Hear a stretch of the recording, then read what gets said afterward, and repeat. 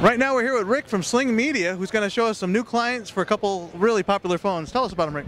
Right here we've got the new Blackberry, which is out for beta. We've just released this. It allows you to access your Sling box using the Blackberry devices. One neat feature that we have that's just been introduced with the Blackberry and should be coming out for the other mobile phones soon is the Sling accounts feature. Those folks that do have Sling boxes now can be aware that the difficulty on the old mobile devices were that you would have to go ahead and enter in your Finder ID.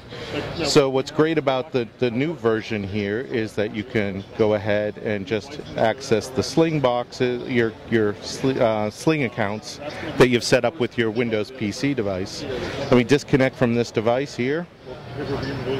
And we're streaming live here on the floor, so you can imagine what kind of network connection problems we're having. And we should point out that there's been all kinds of cellular problems here the past couple hours because we were trying to stream some stuff ourselves and haven't had much luck. I'm pretty impressed about how well it's being able to handle it. So you can see here you got a list of 14 Sling boxes that this mobile device right now has access to.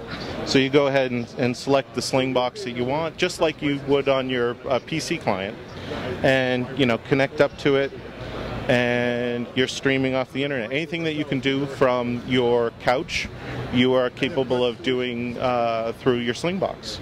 So you're able to watch your live content or recorded content off your mobile device.